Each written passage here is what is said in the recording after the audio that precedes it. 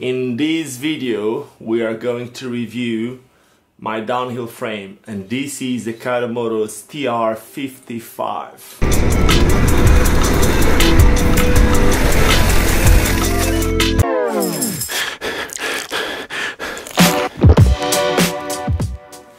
Hola YouTube, my name is Ricardo Lino and I'm a wheel addict. A few months ago I started doing downhill. I didn't really start doing downhill just a few months ago because I remember 98 or something like that. I was the Portuguese downhill champion. Basically back then they organized these race in Cascais, Portugal, close to Lisbon. And back then I used to race on speed skates, and I ended up winning that, and I was claimed national champion, but not really, you know. There wasn't really a scene on downhill skating in Portugal, in Lisbon, so that doesn't really matter. What does matter is this. And this is probably the best downhill frame in the market right now. And you might be wondering, why does a downhill frame has 5 wheels? 1, 2, 3, 4, 5, as you can see here.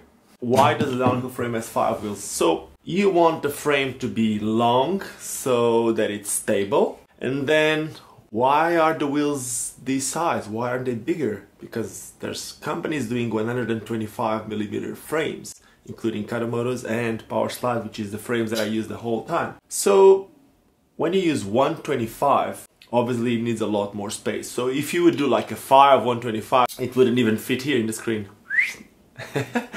When you have 590, it has like the optimal distance, which is on this frame 14.3. That's what it says here on top. The website says 16.6. If you go to CADO MODUS, if you look for the TR-55, it says there 15.6 inches. It's not right. Might be just a mistake on that.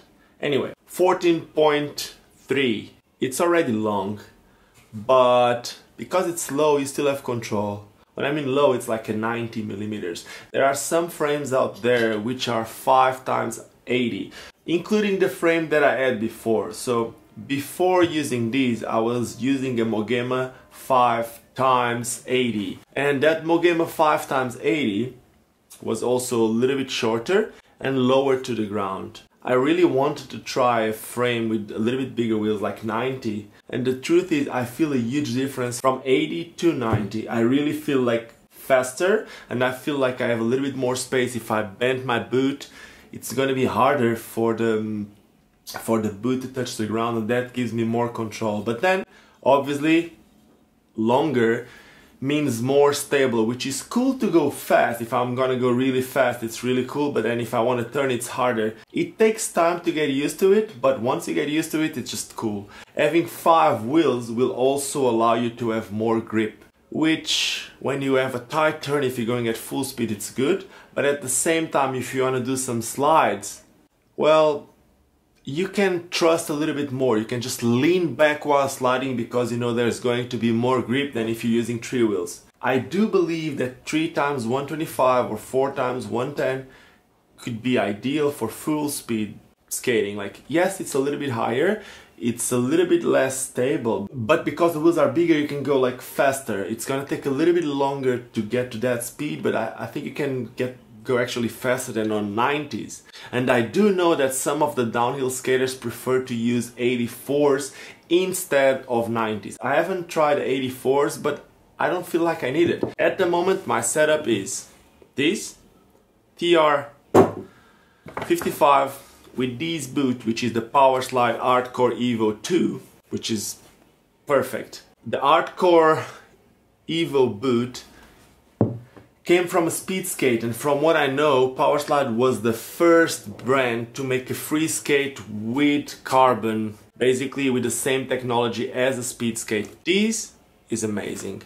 On this, it's even better. And with these, which are undercover 90mm, I have the 5 here, 90mm 86A, I couldn't ask for a better downhill setup. But now let's go on the details about this. So on the TR-55, the main difference from the TR-55, which is the newest version of CADO MODUS downhill frame, to the old version, which was called the M55. It was done by Mogema. Mogema was the previous name for CADO modus. The M55 was a little bit higher in front. I do think it was higher because there was like a window here. There was a hole just like this here in the front.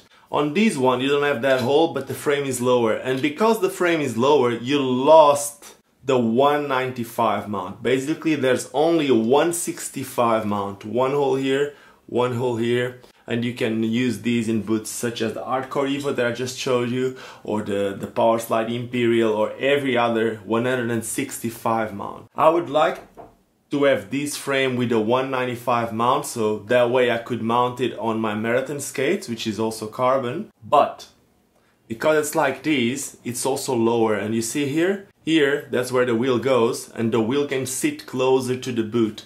Lower to the ground will mean more stability, more control. That's one new feature on these.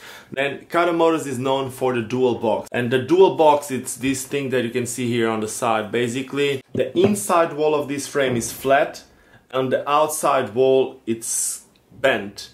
This little thing will give the frame a lot more strength, a lot more stability, and you need that in such a long frame. When the frame is this long, you need the frame to be stiff, especially if you're going to deal with this frame, if you're going to use it in high speeds. I also believe that this hole, maybe it's just me, I also believe that this little hole that goes across the frame, the one that I just showed you, will also help you in stability. If the wind goes inside, goes through, I don't know if that makes sense, but maybe it's just in my head.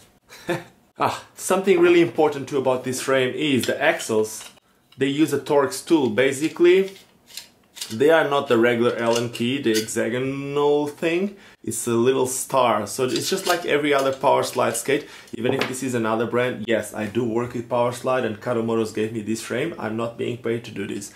But the truth is, with this Torx tool, you're never scared to tighten it or to loosen it because you know it's not gonna strip. And this is really important when you're gonna deal with such high speeds again, because if you break a bearing or something like that, the wheels are going to get really hot. So it would be really easy for all these to get welded. Because you don't want that to get welded, then this helps. And you'll never have problems with this. At least I never had. And what else? Would I want to see something different in this frame? Well, I would love to see these as a trinity, because I know that this boot, which is my favorite boot for this type of skating, it's coming in trinity soon. And if I could use that boot with this frame trinity, which is 2 holes in front and 1 hole in the back, that would be my dream skate. But for now, I got my dream skate, and my dream skate is this one. See? Right here. So let me show you some footage of me using these bad boys. Enjoy!